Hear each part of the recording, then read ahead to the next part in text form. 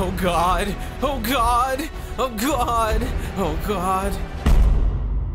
Weezer. If you've never heard of Weezer before, then you're probably not watching this video, which means that I don't have to go over their history. I don't have to say a nice summation about who the band is. You already know that, and we all know what you're here for. You sick fuck. You want a stranger on the internet to tell you what they think are the best and worst Weezer albums to see if they agree with you. And if my opinions are the same as yours, you're gonna love me. If not, we'll talk about that later. But if that's what you want, that's what you're gonna get. My opinions on the Weezer albums. My feelings about Weezer.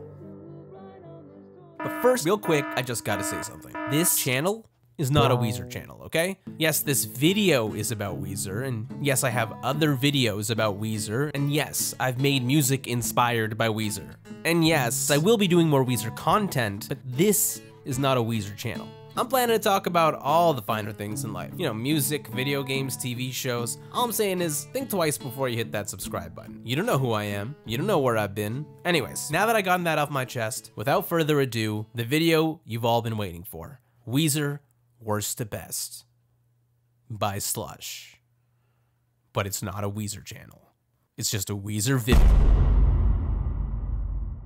All right. Look, I'm gonna be real with you, these first few albums, not my favorite. I'm gonna be going pretty hard on them, so, you know, fair warning. And I can think of no better way to start this list off than with Teal. Jesus. First of all, I'm personally offended that they wasted a color on this. Like, come on guys, really? A self-titled cover album? I mean, I guess it's actually kind of funny. If it was meant to be funny, then I sort of get it. But man, this album is at the bottom for a reason, and that's because I find a lot of these covers hard to listen to. Africa and So Happy Together, those are great. But when I listen to these other covers, it all just feels so unnecessary. Like, these are not even songs that I want a Weezer version of. You know what would have sounded cool? A Beatles song. Like, imagine a Weezified version of Your Mother Should Know, or Happiness is a Warm Gun, if they could even pull it off. But instead, what we do get is... I mean, it kind of just speaks for itself. And the worst part about this album is that they've done covers in the past that are way better than these. What about the State Farm jingle? That cover kicked ass. State Farm is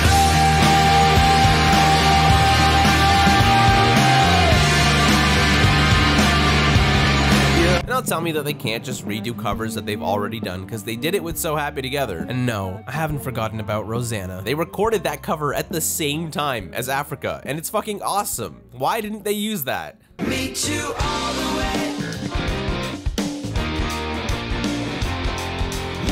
Well, you get the idea, and obviously I'm being super negative, so to say something nice to sort of balance things out, I will say that River's voice sounds pretty good on most of these recordings.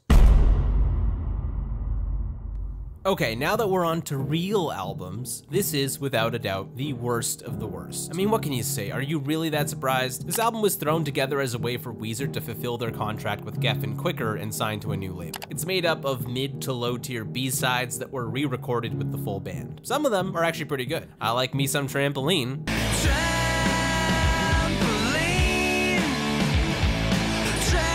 It's simple, but it scratches the itch in a nice way. I'm also partial to Autopilot, especially that bridge.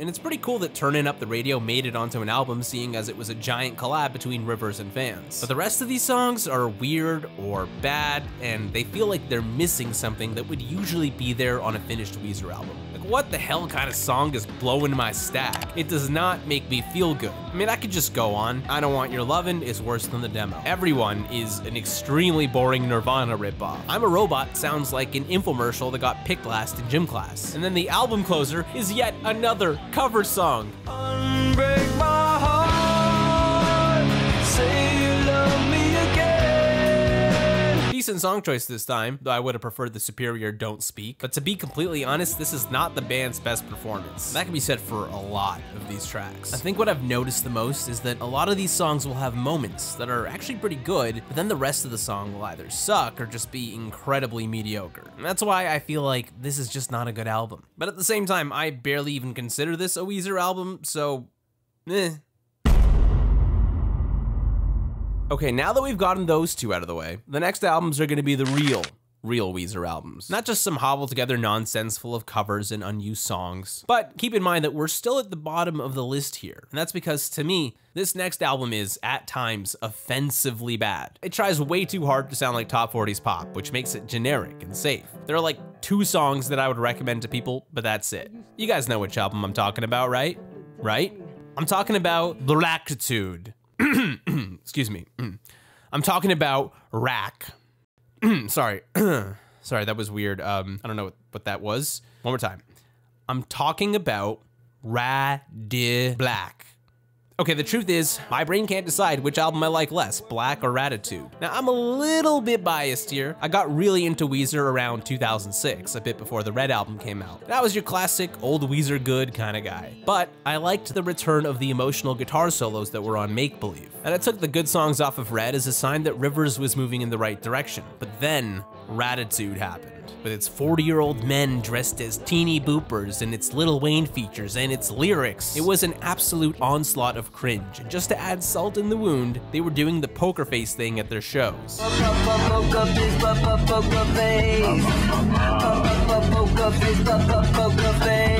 Just can't escape the covers. When the Red album came out and we got Mustache Cowboy Rivers, that was like watching a midlife crisis happen, but it was endearing because Rivers owned it and was connecting with his inner child. When Raditude came out, it was like watching a grown man pretend to be a child. Point is, I'm a little biased against Raditude for that reason. The Black album, on the other hand, I have no emotional attachment to. I just think it sucks. Now, both of these albums are, to me, extremely mediocre and cringe to the point that I don't want to listen to them. Zombie Bastards, The Girl Got Hot, are these terrible songs? No. But does anyone ever say, yo, let me cue something up and then put on Piece of Cake? No. That has never happened ever. And if anyone in the comments is claiming that it has, you tell them that they are liars. Here's how I'm gonna decide which album is better or worse or whatever. I'm gonna take the songs I like from both albums and compare them to each other to see which has the better good songs in my opinion. And then I'm gonna take the songs I dislike from both albums and figure out which album has more bad songs. And then hopefully that'll settle things. So the good songs for Raditude are Tripping Down the Freeway, Put Me Back Together, I Don't Wanna Let You Go. And for Black, the good songs are Can't Knock the Hustle and High as a Kite. Now if I rank those songs all together, it'll look something like this, which means that Raditude has my favorite of the bunch, but Black generally scores higher, which means it's kind of like a tie. But now to find out which album offends me more, which is a very important part of this process, arguably the most important part, let's rank the bad songs. So the offensively bad songs from Raditude are Can't Stop Partying and In the Mall. These songs are basically unlistenable to me, especially In the Mall. Oh my god, this song is bad enough as it is. They're already taking the elevator to the escalator, but then they just literally play the guitar solo to Tom Sawyer, and it's like, why?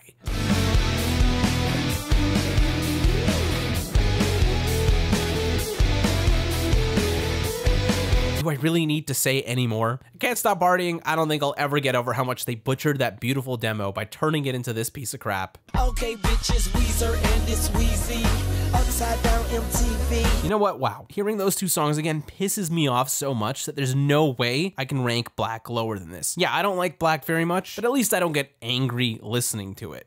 Raditude it is.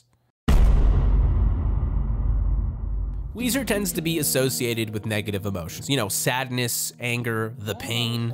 But happiness, that's a little more rare for their music. We've had happy songs like Holiday, Wind on Our Sail, In the Garage, but they're usually just a small nod here or there on the album. But the one exception to that rule is Spring. And I think Spring shows us exactly why there are so few happy songs from Weezer. Now, I already made this Shakespeare makes me happy joke in my last Weezer video, so I'm not gonna do that again. But yeah, this album did not age well for me. It's just very unrelatable. That and the album sounds like a fucking infomercial. And then there's a little bit of love, which just triggers my PTSD for that era of music where every band was like, hey, ho, hey, ha, hoo, hey, ha. God, I hated that time period. Now, this isn't Raditude or Black levels of unlistenable for me. It's just not my favorite album. I will say though, I really do like Opening Night and Angels on Vacation. Those have some fantastic melodies and song structures. The fuzzy guitar crunch feels pretty nice on this album when they actually use it. And I can also appreciate the more adventurous moments in River's songwriting here, like the ending bit of the chorus to All This Love. Let me let it out.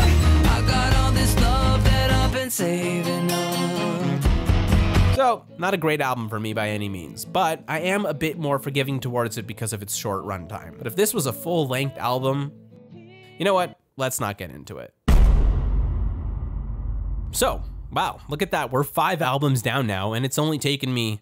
Jesus fucking Christ, this is gonna be a long video, isn't it? This next album is kind of a controversial pick. Realistically, this is probably gonna piss off a lot of people. But the next album is Boomtown by Ozma. It's just such a disappointing release. I mean, I'd even take Pasadena over this crap. And the Kickstarter? Okay, fine, you got me. I'm stalling. I just don't want you guys to get upset because this next pick is really controversial. The real next album is Banjo-Kazooie Nuts and Bolts. I mean, yeah, okay, in a vacuum it's an alright game, but they really did that franchise dirty. I mean, Banjo 3E? Banjo 3E? Okay, I'm done stalling now. That's the God's truth. The next album on this list is actually Maladroit. I know, people love Maladroit for some reason. I just don't get it. I don't. It's got some good songs. I like Keep Fishing, December, Death and Destruction, Burnt Jam. Hell, I even like Slob. But for every decent to good song on this album, there's one that feels completely unfinished, half-baked, lyrically weak. I'm talking your American Gigolos, Dope Nose, Take Control, even Space Rock, which I kind of like the sound of, feels oddly unsatisfying. In fact, that's my problem with early 2000s Weezer in general. It often feels forgettable and unsatisfying to me. Like when I listen to Maladroit, I think the songs sound catchy, but after a few days, I suddenly can't remember how any of them go. It's just poof, gone from my memory. And that's something that doesn't really happen to me with the other Weezer albums before and after the early 2000s. I do like that there is actual emotion on this album, and that the guitar solos aren't just repeating the verse melody like they are on the Green album. I'm also happy to say that I think December is one of the best songs Rivers has ever written, hands down. It's a beautiful song. And shout outs to Acoustic Slave, made me realize that it's actually a pretty decent tune. But honestly, this isn't an album I find myself returning to almost ever, because it doesn't do anything great with its sound. It just feels very middle of the road. So I guess what I'm trying to say is, that's right, I put Hurley above Maladroit, which of course objectively means that I would rather listen to Where Is My Sex than Keep Fishing. Okay, so look, I think the production is not so good, Al. And Rivers sings really weird in some of the parts of this album, but honestly, there are some really quality songs on here. Unspoken, Runaway, Time Flies, and I know deluxe versions don't really count, but where else am I gonna have a chance to say this? The guitar solo from All My Friends Are Insects is so fucking good.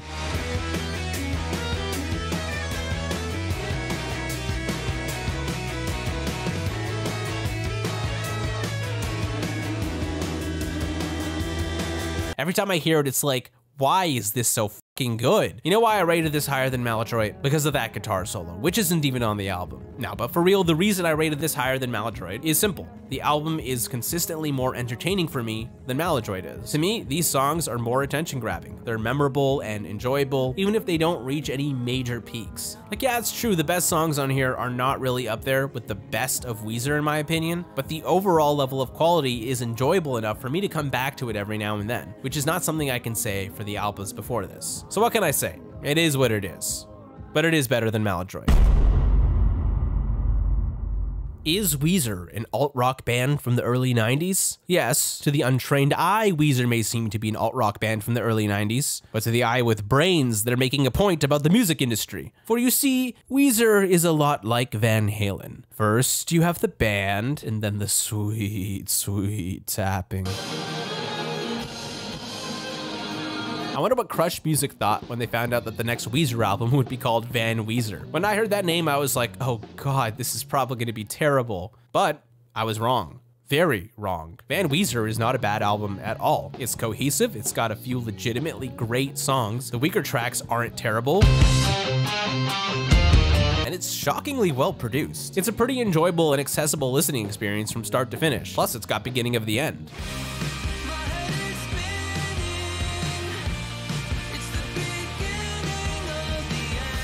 There are a lot of great melodies on this album, which is why the songs are so good. But even if there are weaker tracks, the album feels genuinely competent despite its wacky concept. And songs like One More Hit, I mean, you know you shouldn't go cold turkey. And the closing song actually feels like a closer. So yeah, the two things I'd say are, it's a very listenable album. And while it's true that Weezer has a lot of albums that I like much more than Van Weezer, that was it. Those are the two things. So, You're probably thinking to yourself, Jesus Christ, did this guy really just rate Hurley and Van Weezer over Maladroit? I hate this guy. And I get it, you haven't gotten over the Maladroit thing yet. It cuts deep by now. But don't you see? There are so many more albums that I'm gonna rate above Maladroit. It's best to just make your peace with it now. And look, I'm gonna be honest with you, I'm just as surprised as you are that I, of all people, would put Pacific Daydream this high on the list. I swear to God, as recently as me starting this video, I thought Pacific Daydream was gonna be one of my least favorite albums. I pretty much only liked QB Blitz before this. I'll be missing you like oxygen. But then one day, in preparation for this video, I was listening to Pacific Daydream, and something finally just clicked. As soon as I accepted the cheesy indie pop sound, I started to notice that beneath the weird lyrics and tacky choices were some genuinely beautiful sounds. Just in terms of melody, this album is full of gorgeous moments. Sweet Mary, Weekend Woman, QB Blitz. I also really like Beach Boys and the bridge of Mexican Fender. To me, this is Rivers in his White Album era doing an indie pop album. The beachy imagery, the storytelling lyrics, the melody choices, the stylistic similarities to Jacked Up. Now, I don't know about you, but I really like White Album era Weezer. I go back to that album a lot. So seeing those qualities in Pacific Daydream plays into why I like this album as much as I do. So even though I don't love every aspect of this album, and I could definitely do without songs like Get Right or La Mancha Screwjob, Pacific Daydream is an all-around solid listening experience, if you can get past the cheesy indie pop style.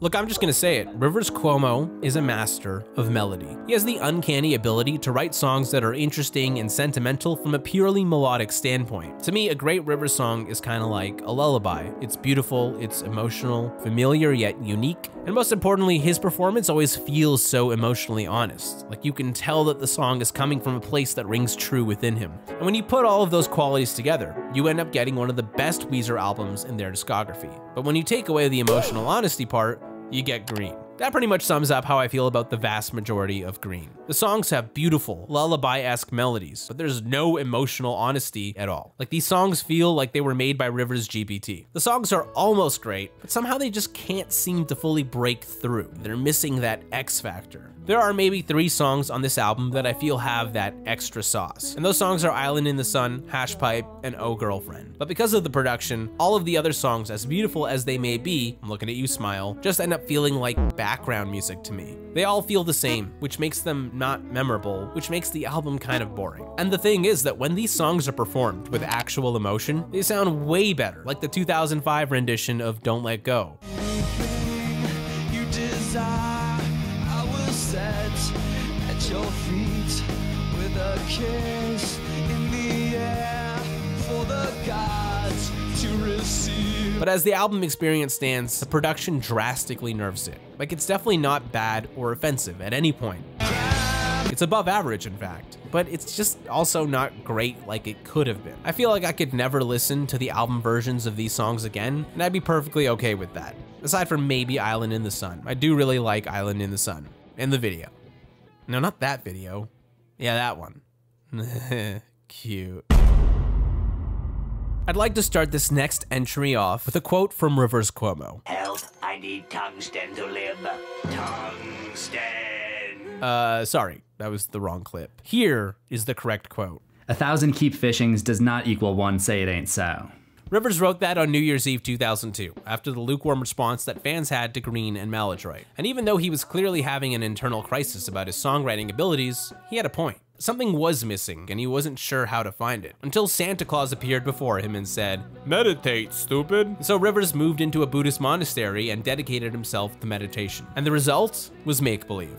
Now, people hate make-believe because of songs like Beverly Hills and We Are All on Drugs. I mean, hell, Pitchfork gave it a 0.4 out of 10. But I see it as a new beginning for Weezer. You have to remember that by 2002, Rivers had gone full douchebag. Like, he literally thought being an asshole would help him write better songs because that's how rock stars are supposed to act. I'm serious, this is not a joke. That's actually what he thought and did. But when Rivers moved into that monastery, he made an effort to change and redeem himself. And that is the theme that is all over make-believe. The lyrics are apologetic and gentle. Even the music can be timid at times. I mean, there's a freaking song about being scared of spiders. But all of that makes the music feel more honest, which to me is Rivers being true to himself for the first time since the 90s. Yes, aesthetically, this album is full of issues. The guitars are too loud in the mix, the sound is too polished, but I think the songs themselves are well crafted. And most importantly, they can be very captivating. I love Haunt You Every Day, Hold Me, The Other Way, Damage in Your Heart. The melodies on this album all have that winding quality that was so present on Blue and Pinkerton. And to me, that feels like a definitive feature of what makes Weezer so good. And the best example of that on Make Believe is the song Pardon Me. In my eyes, Pardon Me is everything that Make Believe does right, boiled down into one song. It's got a fantastic melody, the subject matter is heartfelt, and it carries all the markers of a classic Weezer song. The callback harmonies, the wailing guitar solo, the build-up in the bridge that leads into that final chorus. Apologize to you and to anyone else that I hurt too. I may not be a perfect soul, but I can learn self-control. And in my heart, I feel it's true. So I will be there with you. That's good Weezer. And that, my friends, is the story of how Rivers got his tungsten back. So I've been thinking about this, and I think that Rivers should write a musical. Oh, okay, well, hear me out. Somebody else should write the lyrics for his music. Oh, okay. You know, if somebody mentioned a Weezer musical to me about 10 years ago, I'd probably go off into a rant about songs from the black hole and play What Is This I Find off my phone to someone who doesn't care.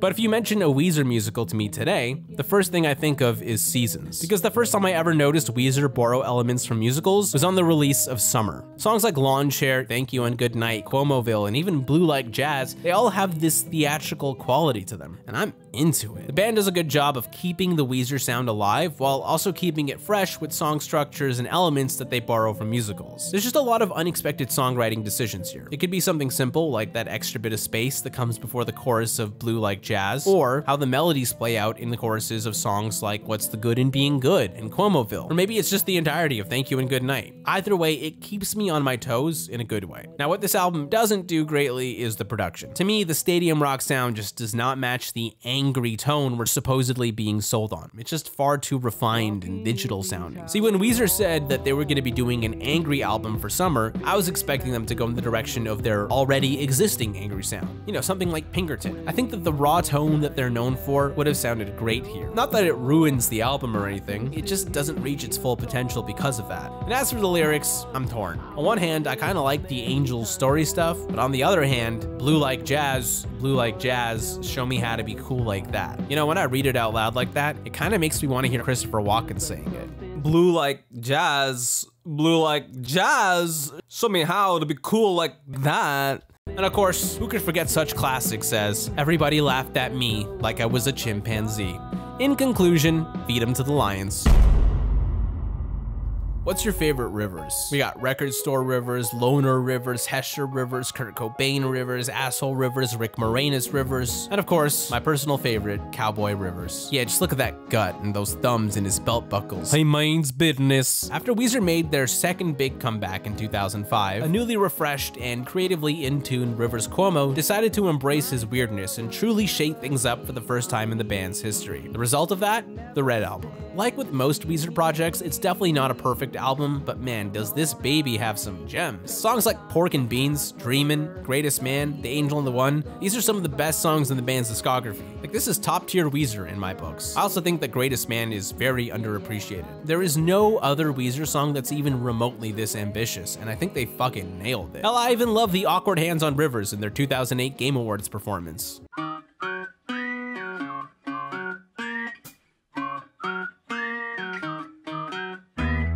Honestly, even the mid songs on this album are pretty endearing. Troublemaker is fun as hell, and I'm not just saying that because I covered it for Klink's video. So turn off Twitch TV, cause that's what others see. And TikTok is as bad as corporations posting memes. And I don't care what anyone says, I like heart songs. I've always liked heart songs. Even when Rivers kicked over the record player, I liked heart songs. But you know what I don't like? Automatic and Cold Dark World. Those songs are fucking bad. And That I Knew ain't great either. But honestly, the real tragedy here isn't that those are weak songs, it's that they used them instead of Pig, Miss Sweeney, and the Spider. You light the stars of my life.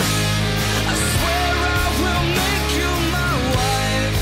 I'm waiting. God f***ing damn it, Weezer. Pig and Miss Sweeney are some of the best songs in your entire catalog. What the hell were you thinking leaving those out? And because they're deluxe tracks, I can't even count them for this video. Otherwise, I'd be rating Red even higher than I already am. I mean, we have nothing like The Spider on any album right now. It's such a unique song for the band, and it has some terrific lyrics. Well, except for the part where he rhymes down the drain with I'm insane, but I can forgive that. Terrible choices aside, this is a high-tier Weezer album that does not get the recognition it deserves.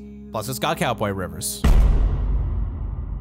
Damn, we're in the top 7 now. You know what that means. Clear roads up ahead, nothing but that non-stop Disney gay Weezery goodness. I want to take you back to a dark period for Weezer fans, 2012. It had been 2 years since the last Weezer album, which was Hurley, and hopes for Weezer to release a consistently great album again were low. All we had to look forward to was Slurpee the musical. But then we got a teaser, Rivers singing about the briny.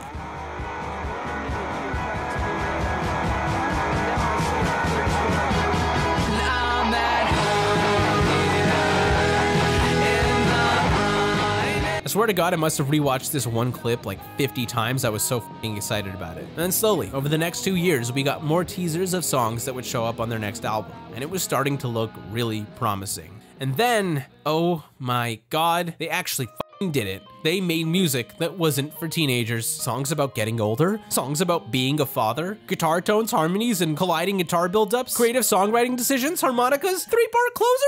Weezer was back, baby. Yes, Make Believe was a return to better melodies, and yes, Red reached fantastic heights, but this was different. This was an all-around consistent album that felt like a direct sequel to the Weezer of the 90s. It was familiar, but it was new. Da Vinci with its pure Blue Album goodness, aside from the whistling. Cleopatra does the hard rock thing way better than Maladroit, and it has a 5/4 bar in its chorus, which is pretty damn cool. Lonely Girl is like a less compressed Green Album song. Foolish Father is all around fantastic. The opening riff to The British Are Coming is tasty as f***. This is a good album. Yeah, it could have been better than it currently is with the songs from Ecce Homo, and if it had less copy-paste production and no fucking whistling. But god damn it, I don't even care. This album holds a special place in my heart because it was a triumphant return for Weezer, and I truly do believe that it holds up to this day. So that's all there is to it. It's a good Weezer album. 2 words. Chi-Town, Southside, Worldwide, 'cause I rep that till I die. Sorry, I couldn't resist. But for real, 2 words. 1 neck, 2 chains, 1 waist. Wait, that's fucking Kanye again. 2 words. Run, Raven, run. Okay, technically it's 3 words, but technically it's 2 words. I mean, let's be real, I could probably justify this album's placement on my list with Run, Raven, Run alone. But man, this EP is good. And it's good in a way that doesn't feel redundant either. This isn't just Weezer doing their 90s sound and me liking that by default because my nostalgia. It's actually just a good album. Can't Dance is catchy as hell, and it's got a really cool bridge that does even more musical theater stuff. Hey, it's getting kinda cold out here, I'm all alone. Get Off on the Pain starts off a bit weak, but then the pre-chorus hits and it carries hard through to the rest of the song. Francesca has the cool key changes between the verse and chorus, and the melodies in general are pure Weezery goodness. Hell, I even enjoy the bizarre mashup of crunchy guitars and stroke commercials on Tastes Like Pain. And while it's true that, yeah, What Happens After You is a fucking terrible song for little babies who like Imagine Dragons, Weezer makes up for it by having a beautiful 60s style slow burner with Should She Stay or Should She Go. And it's got that sexy ass piano riff in the second pre-chorus that goes, Would you handle this? How should I handle this? that's good music. And then there's Run, Raven, Run, which is one of the best songs they've ever written. And that Pacific Sunset portion is phenomenal and cathartic in a way that harkens back to Only in Dreams like nothing else they've ever done since. So to put it in 3 short words, great f***ing album. Wait, is that what I think that is? Is that acoustic guitars mixed with grungy tones? Is that harmonicas? When we had that hurricane, someone's notebook blew away. Is that Lullaby for Wayne? This is the Blue Album sound. They're actually doing the Blue Album sound. Okay, fine, it's not actually the Blue Album sound. They still take a lot of liberties with it, but this is sounding very close to 90s Weezer. Like the other Seasons EPs, the songs on this album are full of interesting songwriting decisions. Iambic Pentameter is already cool enough with its adventurous melody and syncopated instrumentals, but then the second half is like this Brian Wilson smile musical suite thing, and it just kicks fucking ass. We also get cool musical style numbers like Sheridan Commander, which I find to be very compelling. And just generally, we get a lot of cool melodies on this record. But I'd be lying if I didn't say that some of the lyrics were really bad. Honestly, the simple truth is that modern Weezer would be 10 times better if music didn't have lyrics. I mean, just think about how good the melody to Basketball is. No, no, no, no, no, no, no, no, no, no, no, no.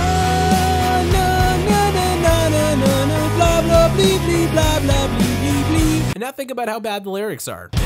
I can't throw this basketball into my own arms. It's incredibly frustrating to me to have a melody that good with instrumentals that sound so appealing to still cause me to cringe because the lyrics are that bad. Having said that, I find that Winter is good enough musically for me to just say, F it, I'm gonna embrace the cringe. And what we get is one of the most consistently strong EPs from Weezer in their discography.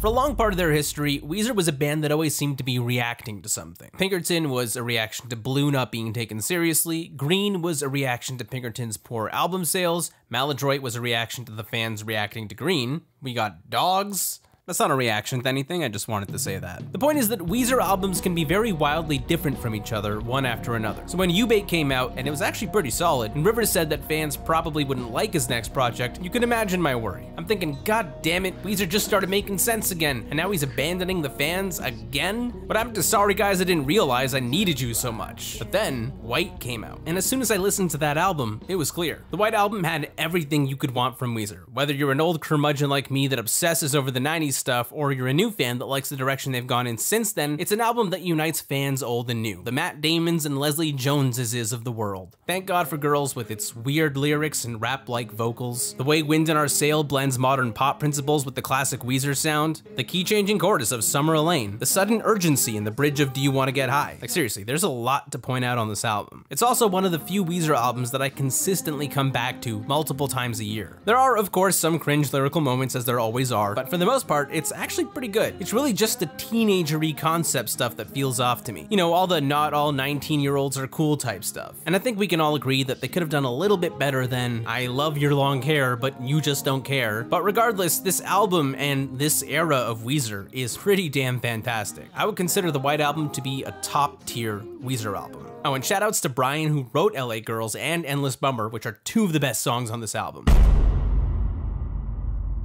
I think the best way to sum up OK Human is in this Anthony Fantano reaction video. You know, I think at this point in his career, you know, Rivers certainly still is showcasing like some lyrical shortcomings, for sure. Wow.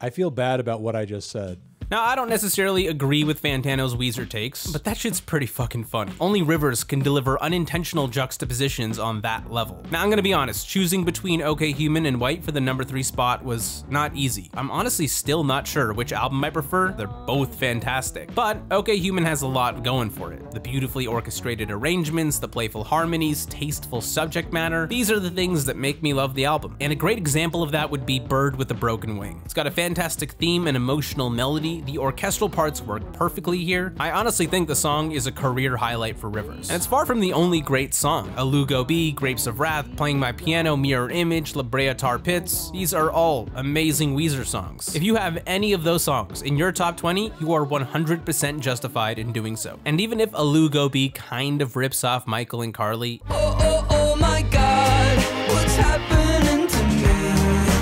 Back in Wilson High, I had 2 best friends.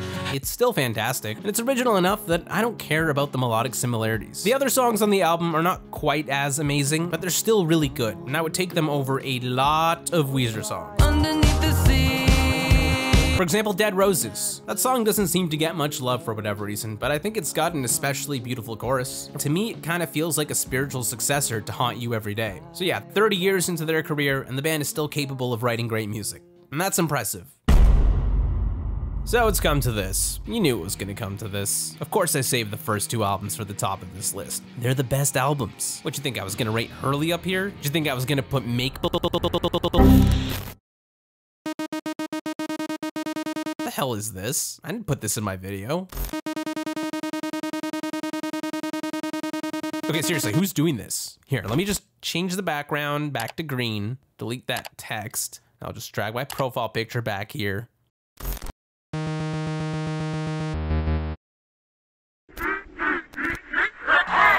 Okay, is this like a prank or something? Like, what is this? I didn't approve this Undertale ripoff for my video. Oh, sure, okay, so your opinions matter, but mine don't. That's very open-minded. What about the Blue Album? What are you doing? No. You piece of shit. What are you doing with Pinkerton? What? Below green? There's no way any true Weezer fan thinks that. No. Okay, wait. Stop. I can see that you're mad.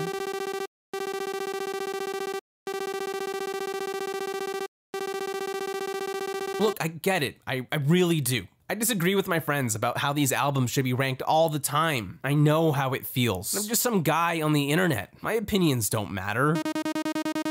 Look, what I think is good or bad isn't what's important. You're missing the big picture here. You love Weezer, right?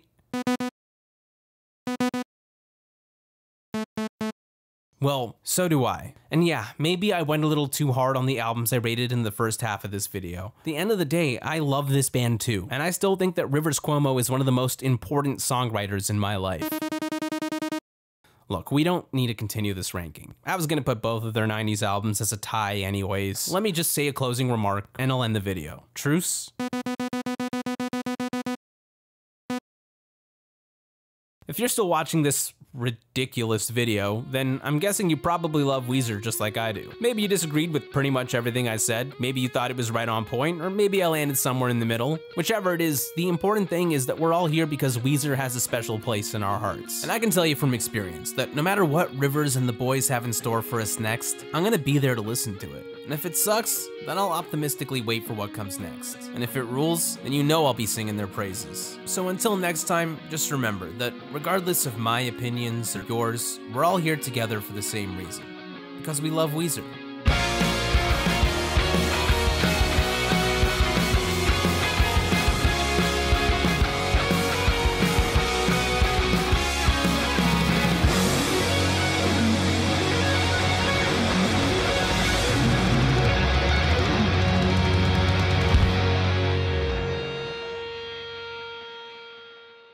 Okay, but seriously, go listen to some Ozma.